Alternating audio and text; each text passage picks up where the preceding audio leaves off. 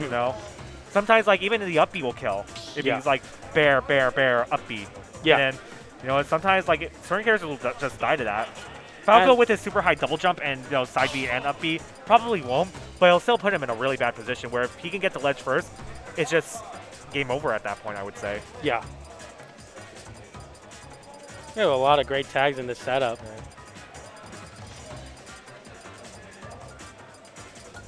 Oh, no, okay. I was looking for his name there. Right. All right, I'm excited. This is going to be I think this is going to be a very competitive and fun to watch match. Oh, yeah.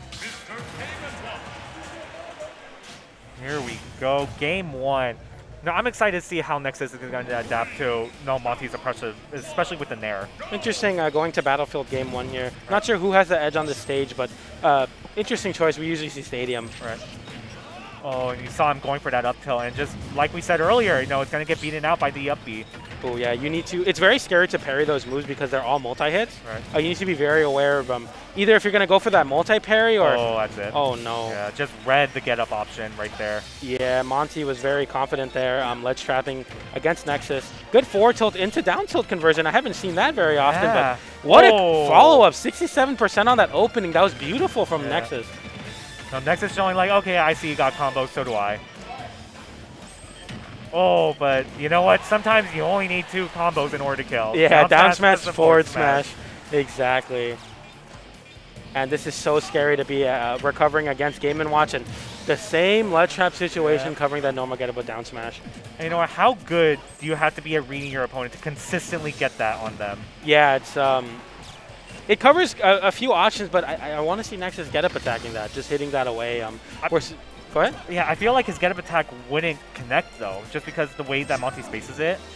That too, yeah. It depends on how Monte's going to space it, but Nexus unable to find his way back to the stage. He's just getting hit back in the air. Another up B. He's in this juggle in the corners, exactly where you don't want to be against Game & Watch. And that hit him? That was ridiculous. What range was that? Oh, there we go. There's the grab. And you know what? That was another thing I hadn't really considered in the matchup was Falco's Reflector. You know, Monte can't afford to go for these forward airs, right? Because if he forwards airs at the wrong time, it's going to get reflected back, and that'll be super killing him. Yeah, and that's another way to get off the ledge against the buffet.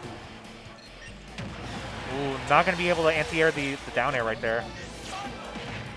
Oh, going for the forward tilt off of it. Yeah. Oh. Very good awareness. Yeah, immediate parry to down tilt. Yeah, he knew that Nexus was unable to cross up there, so he went for the immediate down tilt to cover that. That was extremely good from him. Right. And Monte looked very, very comfortable there. Ledge trapping, edge guarding, and juggling. That's exactly what you should be doing against Spaceys as Game & Watch.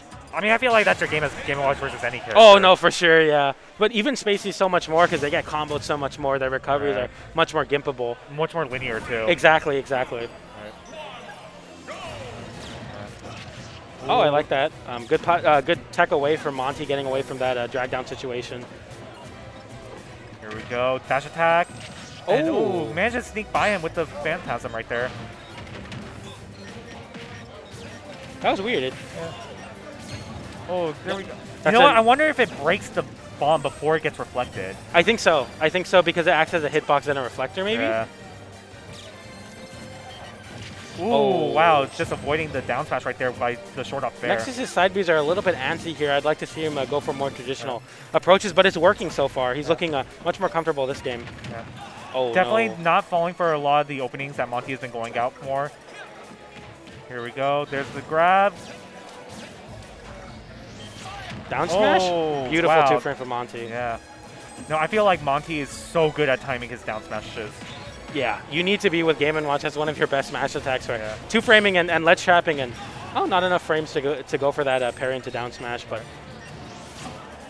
yeah, Nexus is just stuck in disadvantage state. He's unable to get anything going. Yeah. You know, that chair is so deceptively long-lasting. Exactly. Ooh, I'm surprised he didn't try to go for one more fair right there.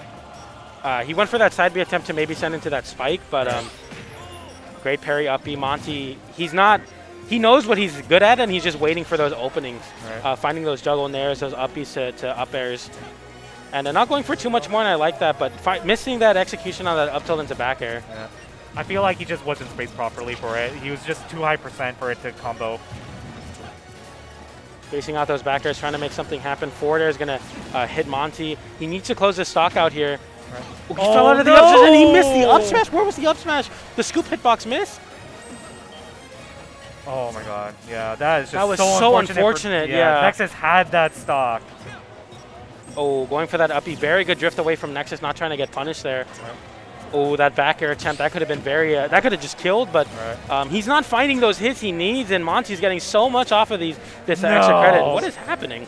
I feel like he's just like, okay, I am not falling for that up smash. I'm going to try to poke at him with my killing down tilt, and both times it didn't even matter. And Nexus trying to mix it up with that spot dodge, but even then wasn't able to, and Monte hard read that side B. He hit him with the buffet, knew, you're going to side B again onto my shield, found that down smash.